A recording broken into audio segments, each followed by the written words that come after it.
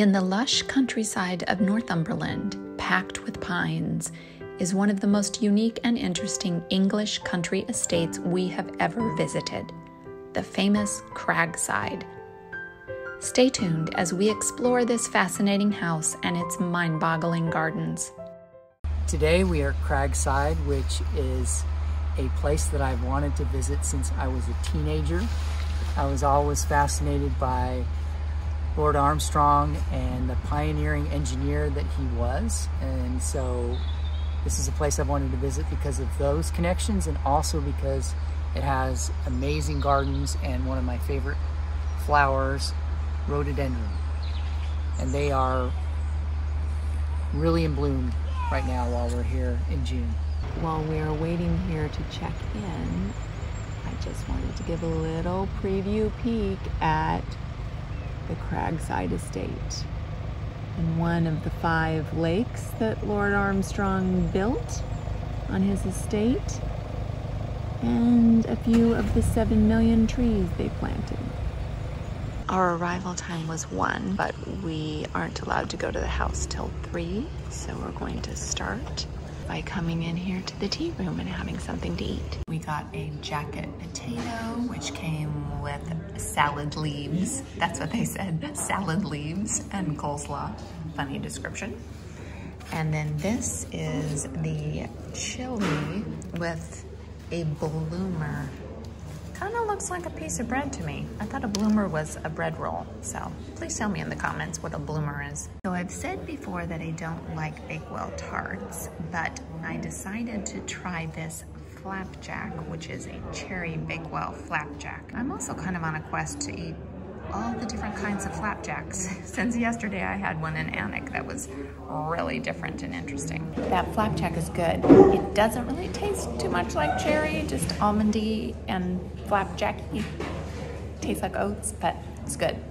Lord and Lady Armstrong were both passionate about all sorts of trees and plants.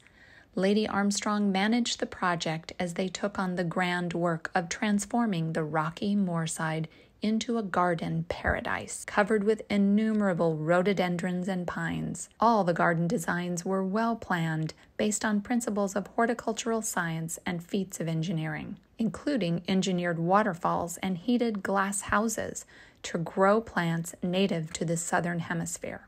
Among the cliffside of purple rhododendrons, you occasionally see some magenta mutants in the midst.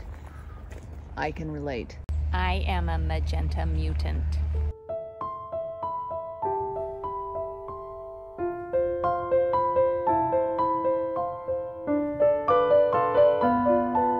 It's so fun to see so many rhododendrons, different colors, just exploding with color all over the place, leading up to the Cragside House.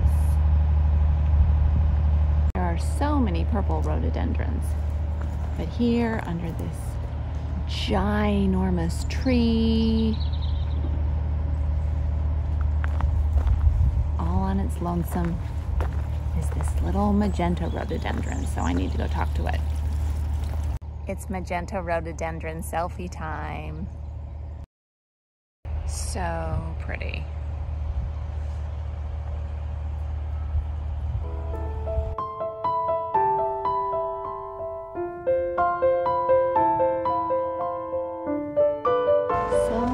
Purple rhododendrons, and coincidentally they perfectly match my very dusty hiking boots.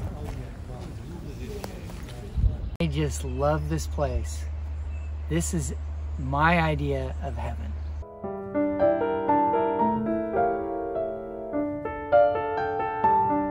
So look at that. The lovely and fashionable Lady Armstrong also had great taste in colors because magenta rhododendrons were her favorite. I don't know if this is honeysuckle, but it sure smells like it, and it smells amazing. This one smells amazing too. It's really more like the traditional honeysuckle. Yeah, it's got quite a scent. I think this is the best magenta selfie ever. We are in the rock garden. This is the largest sandstone rock garden in all of Europe. And it's pretty incredible. There's lots of gray rocks, moss-covered rocks in this rock garden. And then look what's at the end of this path. Some beautiful magenta rhododendron. It's like I'm wearing a big magenta rhododendron crown. So you see a lot of streams of water around Cragside because it was the first house powered by hydroelectricity. So water power and running water were critical. And here is the iron bridge that Lord Armstrong designed.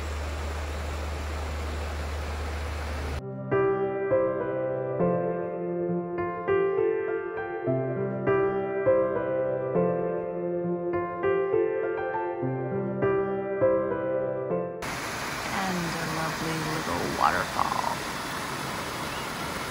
by this wooden bridge.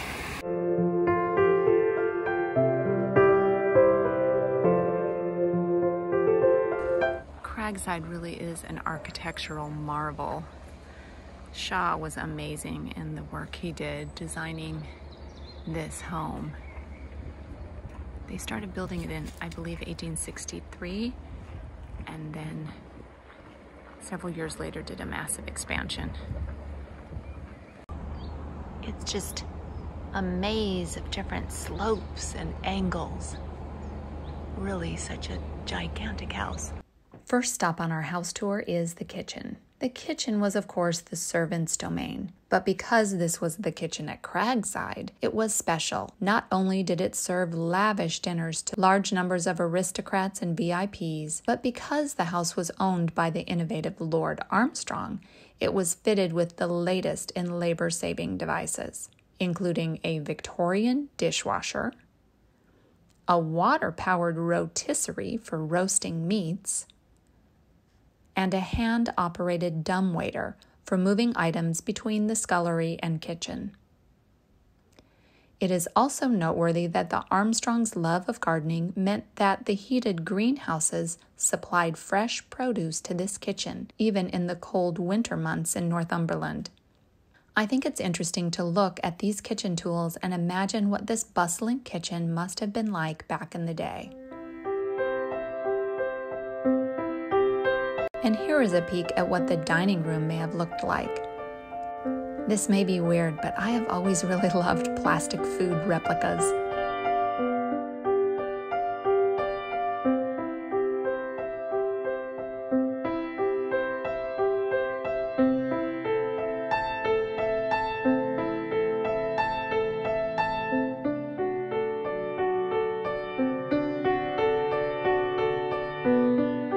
The Armstrongs didn't have children, but their house was regularly filled with distinguished VIP guests, including the 1884 visit of the then Prince and Princess of Wales, who later became King Edward VII and Queen Alexandra. 3 years later, Armstrong was made Baron Armstrong, becoming the first engineer and scientist to be ennobled.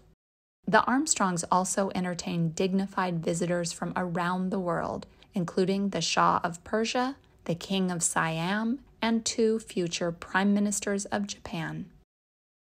In the library, we learn that it became the first domestic room in the world to be lit by newly invented incandescent light bulbs.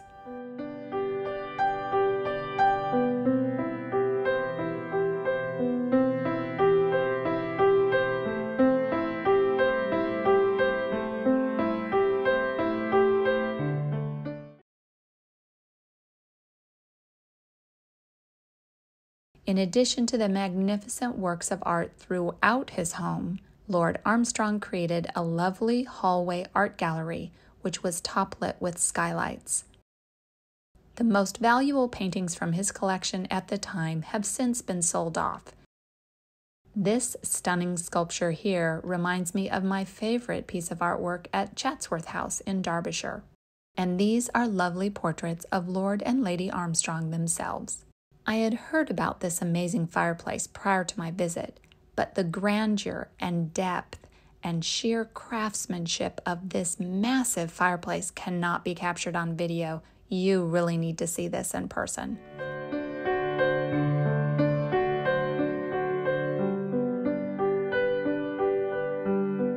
I think that's how they kept score of their billiards here in the man cave.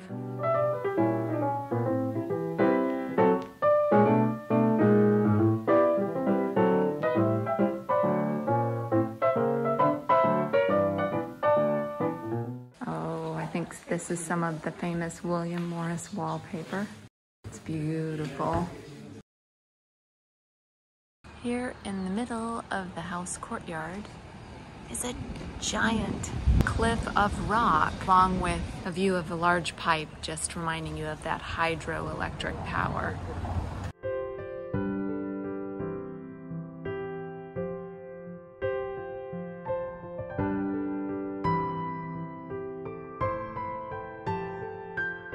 And now we are beginning the carriage drive, as it's called, where we drive through the house and around on the carriage drive that Lord Armstrong constructed.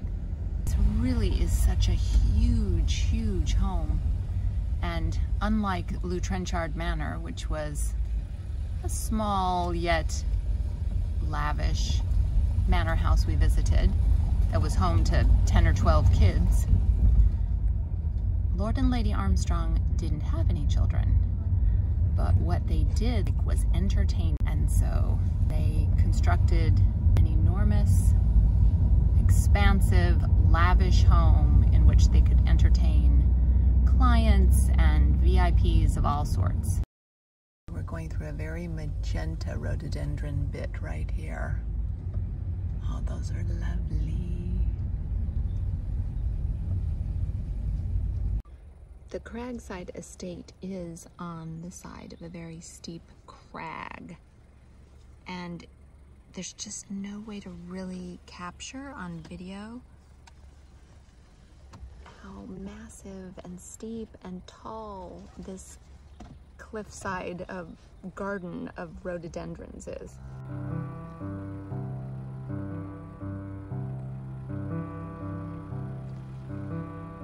This is the most ginormous monkey puzzle tree I have ever seen. But since the Armstrongs planted 7 million trees, I shouldn't be surprised that one of them ended up being a giant Chilean pine, also known as monkey puzzle tree. This might be my last magenta selfie of the day. These trees are just massive. They're like skyscrapers.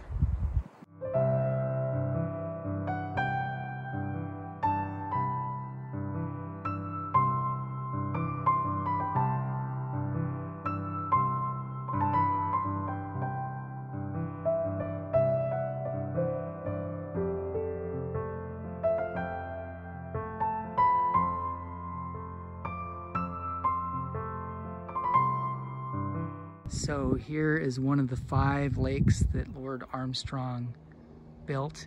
This is literally at the very top of the estate, that probably close to the highest point, and just gorgeous, peaceful place.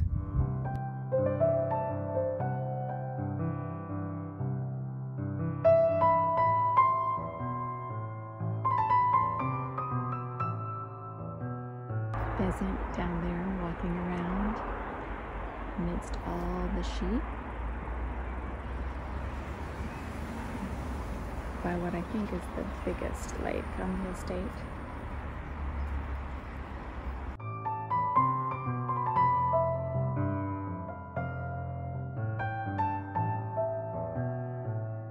And now for a look at the source of the hydropower. Cragside was the first house in the world to be lit by hydroelectricity, and central to this technology is the Archimedean screw, which was invented in the 3rd century. At the end of the carriage drive is the Archimedes screw that powers Cragside, thanks to the Tumbleton Lake and Debden burn.